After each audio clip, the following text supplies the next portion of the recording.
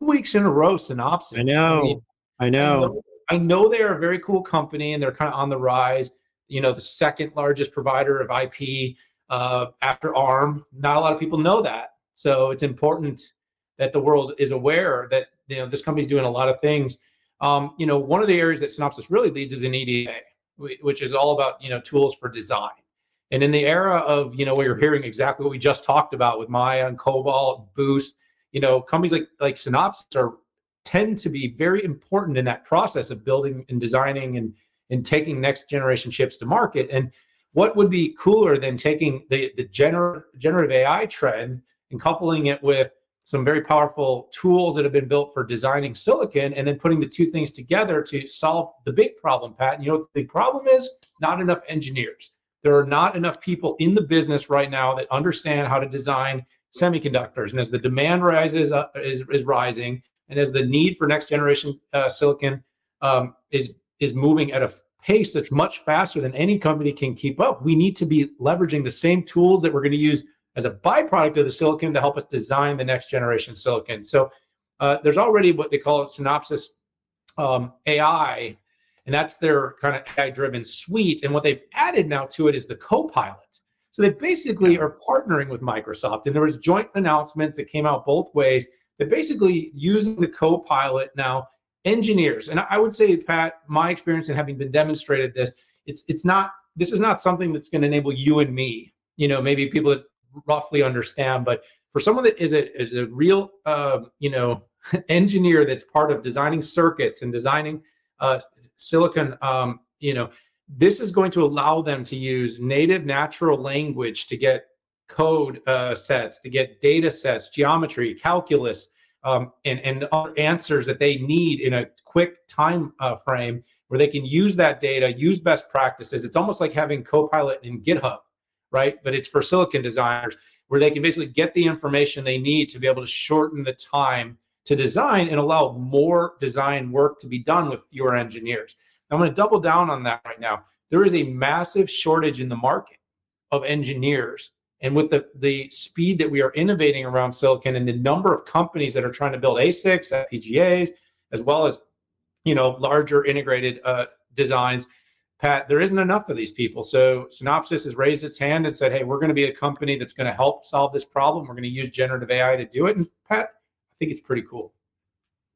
Yeah, it's a good breakdown there. And, I was really struck. Well, actually, let me just bracket it here. This tool is the first version from Synopsys. It helps designers and those doing validation. They've been doing this on the machine learning front, and the UI was different. But what they have done is they haven't just stuck an NLP front end, a generative AI-based front end, to do the same things that they're always doing. They're hitting different data sets. They're hitting new proprietary data sets to give answers more quickly and more accurately. I couldn't help but to be struck as I went through the briefing and as I went through the demo with them and watched that video. It struck me very much as some of these tools like GitHub Copilot, right, that are for software developers. And you might say, well, Pat, Synopsys is software. It is, but it's designing hardware. Okay. And the fluidity and how much I recognize that, even not being, deep in the weed tech nerd, I think is important in that, and it even kind of pays off on what Microsoft had talked about, which is it's a Copilot for everything. And the fact that these folks came out with that and aligned with Microsoft is a pretty big deal.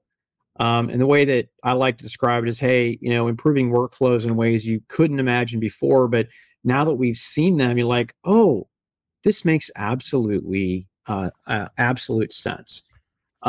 Little kudos for Synopsys here is that Microsoft Silicon team uses this tool or used this tool. The Microsoft team didn't get a lot of announcements, but they seem to be have a lot of kudos. Now, had had their silicon stuff not come out, you'd be like, well, who cares what Microsoft says about silicon? Well, we should care now, as we just talked about. Microsoft has a relevant portfolio of CPUs and accelerators and some stuff they've done on the networking side.